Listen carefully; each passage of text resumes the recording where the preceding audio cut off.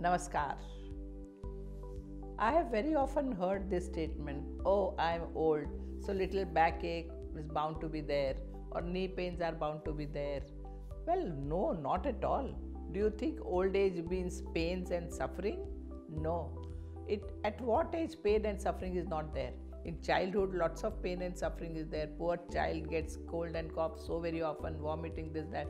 Young age, lots of emotional pain and suffering is there. Physically also accidents and such things happen. Middle age, all these diseases start, blood pressure, heart and diabetes and all those stuff. And menopause in ladies and so on and so forth. Which age you will tell there is no pain and suffering? Pain and suffering is going to be there because where body is there, some or other problems are going to be there. But yoga says that if you know how to manage, you will not have any pain, any problem. You can always prevent the problem because you are living a correct way of living. You are listening to your body language and functioning accordingly. Then why should there be any pain? No pain at all. And what do you call as old age? Just understand. According to us, the definition of old person means a person who is continuously thinking about past. I did this and I did that and past, and not functioning well in present. He is old. Second, a person who is not adjusting in life. Little adjusting capacity. Don't put glass this way, put glass that way. Now what is there? Adjust. Don't talk here, talk there. Adjust. But no, you don't want to. Then you are going to get old. Third, that if person thinks that he knows everything, he doesn't need to learn anything more. When learning stops, deterioration starts, old age begins. So these are the ways in which we could judge who is old and who is young. Person should be always freshly feeling every day, enthusiastic, joyful and so on in life. And yoga way of life is telling you how to live. As after 50, as we grow, we should learn to little bit start giving responsibility to the younger generation and go little away from that for some time. And when younger generation needs your help, definitely help them out so that you make them more capable. But holding on to your position and not retiring is a very wrong concept. We should learn to retire. We should learn to leave. We should learn to leave to the younger one and do something which is more meaningful in our life. And so, one is definitely going here and there, traveling. Traveling makes us humble, knowledgeable, and it really makes us to come back to our roots. We are very close to nature, so we get more and more strength from nature in traveling. We learn to relax, we learn to let go, we bring vairagya. All this happens in traveling. Adjusting capacity goes to a tremendous level when we are traveling.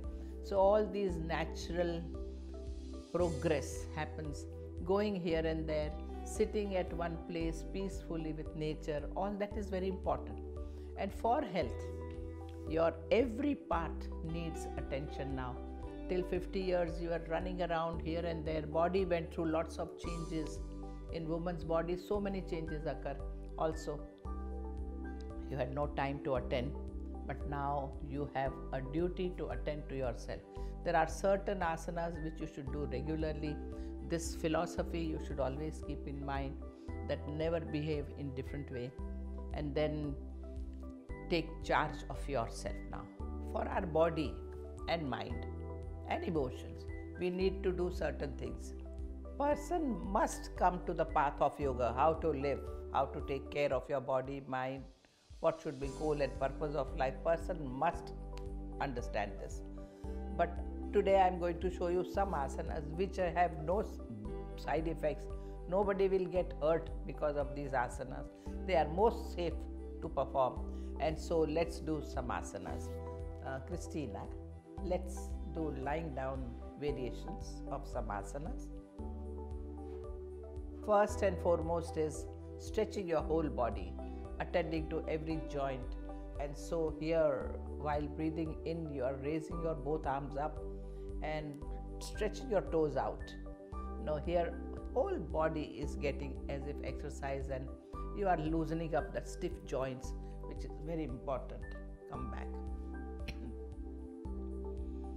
Second variation, second asana is Haspadangusthasana. First, straight up, your hand up, and try to hold the toe. You can't hold the toe, bring your legs as up as possible and come back to normal position, and you can do with the other side. Third variation, take your leg to the side, right leg on the right side, left on the left side. So first, right variation, stretch your both arms on the side, take your right leg to right side. If you can hold, very fine. Keep your head straight, stay there. So you are really giving exercise to your lower abdomen, lower back. Come back. Fourth variation, right to left, left to right. So left leg is coming to right side. So this is a cross variation. You are looking on the opposite side and trying to keep your leg as straight as possible. So this would be another variation. All this would help your back, your kidney, your liver, your intestines. All these things would be really exercised and they would be free from stress and tension. Fifth is Pavan Muktasana. Fold your leg and bring it to your stomach and give little compression. In yoga, we believe a lot in seeing that the spine is exercised and abdomen is given some compression, intra-abdominal compression. So here it is done like that, and this would be wonderful. And then you can do with both legs, but both legs there are limitations. Those with any health problem should not do with both legs. And then comes pranayama number 4, and fold your legs in this position. Now whenever you are tired, running around here and there, working, we should be working all the time.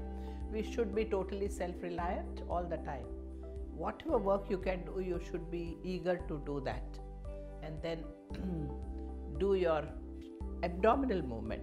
So breathe in, your stomach comes up. Breathe out, your stomach goes down. This we should do very often in a day. Whenever you get a chance to lie down, you should lie down in this position, and you should lie down. Every 2 hours, I believe that you should lie down for 5 minutes and do this. That would really do good. And thanks, Christina. And then what happens is, walking is supposed to be best and mildest exercise which you should be doing. Sitting in sun, taking sun on your body, you should be taking. Whenever sun is possible, you take sun on your body. If you could see rising sun, you should look at rising sun, that orange red ball which is coming up, and setting sun. So these are all healthy habits, healthy routines. And when our routines are healthy, our health also would be healthy. So keep all this in mind. Bring this concept of doing your duty with best of your capacity, dharma. And when you go on doing your duty, you automatically get more and more knowledge of life. And then as you get more and more knowledge, you get into little detached state. You know that world is not in your hand. What is in your hand is you and your own mind and your body. So with all other activities outside you are there, but you are little detached, vairagya. And when you bring this concept in your personality, then comes a state which is called as Aishwarya, confident, capacity of facing any situation without getting disturbed. So a mature person or a senior citizen should never ever get disturbed or worry or get tensed or have fear. Never. You should always understand that problems come and go. You don't have to worry, and have faith in higher reality that everything would be good, everything would be nice. So keep all this in mind, take care, and spend some time with yourself. That is your first duty. And whatever you can do for others, society, definitely do it. So all the best. Namaskar.